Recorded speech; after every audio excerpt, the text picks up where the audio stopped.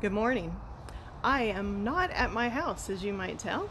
I am at our church building in Puyallup, Washington, and today there are some dedicated volunteers who have been working to make lunches for the New Hope Resource Center, which is a day drop-in center serving homeless adults in our area. Unfortunately, they've had to close their doors and are only able to serve meals to folks via takeaway because of all of the concerns with the coronavirus spreading. So our volunteers are considered essential by the state, thank you very much, and they're making lunch, and I'm the one who delivers lunches. So I thought it would be a good chance for me to show you our building and maybe pray in a different place. So let me put in my code and get in the building. It's hard to think that while we are sheltering in place in our homes and can choose whether we go outside when the sun is shining or we stay inside when it's cold, that some folks don't have that opportunity. And it's sad for our community because we don't have a homeless shelter in the Puyallup area, and folks are resorting to staying in tents near the river because there are no other alternatives for them. So this is my office. We'll get in here and you can see how messy my office is. So,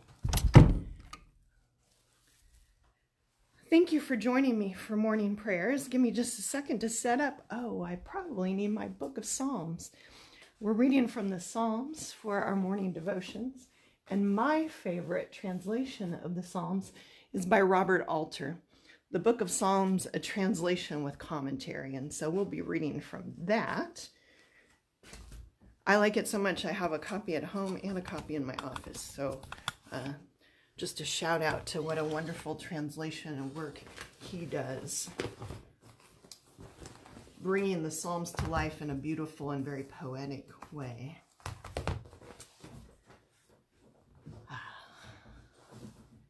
Thanks for joining me today for morning prayer. Thanks for joining me in my office rather than meeting me at my home. Stoney's not here, so we won't be interrupted by Stoney.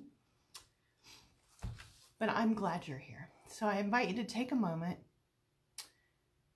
take a breath, make sure that you're creating not only a sacred place, but a sacred time for yourself. So set aside any other things that you might have had on your plate and just give yourself a couple of moments to rest in the presence of God and know that God's loving arms shelter you in this moment and indeed in every moment.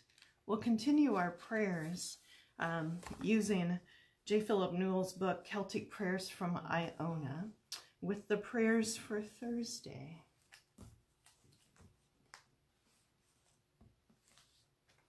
We begin with a reading from Psalm 139, verses 9 through 10.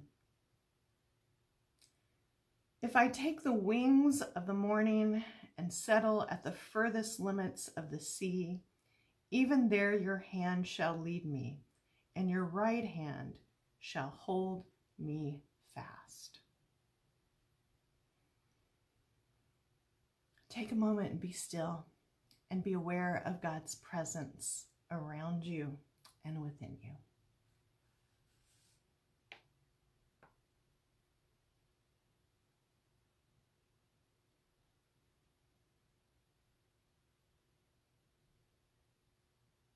O loving Christ, who died upon the tree, each day and each night I remember your love.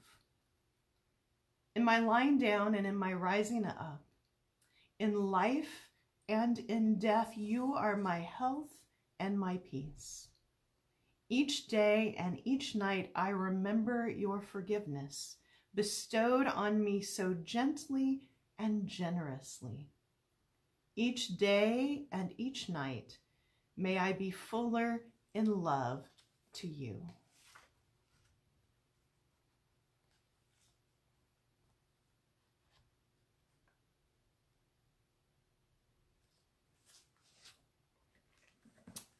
Our psalm for the day is Psalm 121,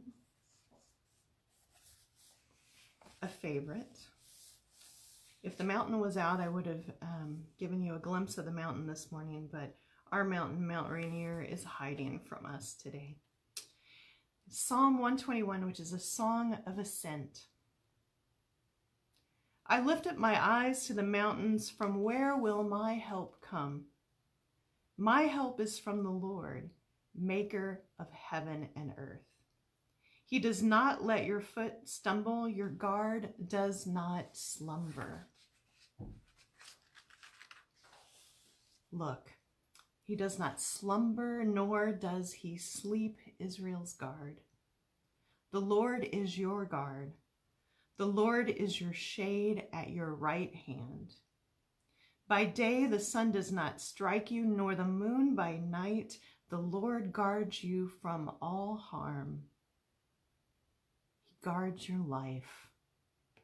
The Lord guards your going and your coming, now and forevermore.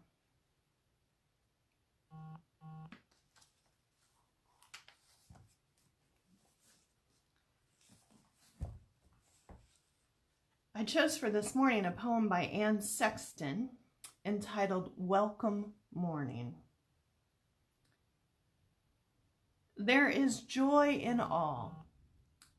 In the hair I brush each morning, in the cannon towel newly washed that I rub my body with each morning, in the chapel of eggs I cook each morning, in the outcry from the kettle that heats my coffee each morning, in the spoon and the chair that cry, "Hello there, Anne," each morning, in the Godhead of the table that I set my silver plate cup upon each morning.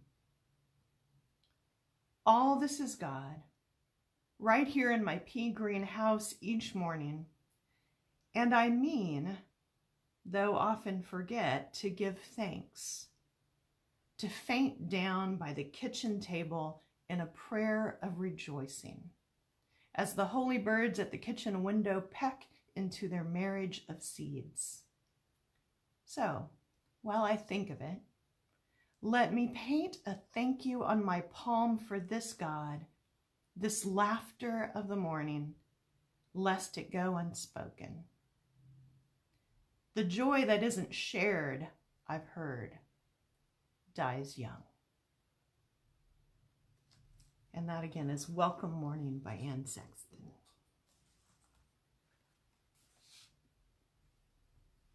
I invite you to reflect on our psalm reading and on the poem and on the Holy One who calls us to follow him as the way, the truth, and the life.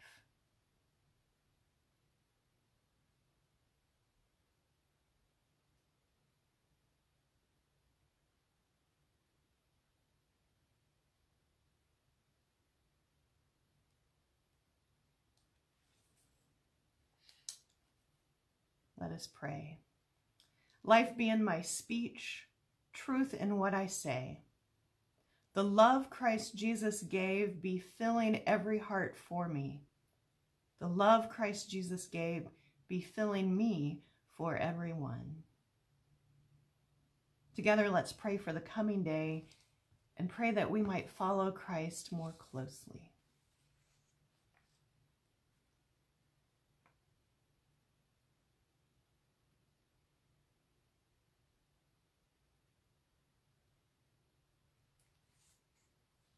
Closing prayer of blessing. Bless to me, O God, the earth beneath my feet. Bless to me, O God, the path on which I go. Bless to me, O God, the people whom I meet. O God of all gods, bless to me my life. Amen. Thanks again for joining me for morning prayer, this time in my office. I invite you to remember the folks who will be receiving lunches today at our local New Hope Resource Center, lunches that are so lovingly prepared for them this morning. And I invite you, if you are able to support that ministry in some way, you can contact us in our messages, or if you are coming in and listening from far away, I invite you to look in your own communities and seek out those who are helping the least of those among you and see how you can help too. Today and always be well, be kind, and always be the church where you are.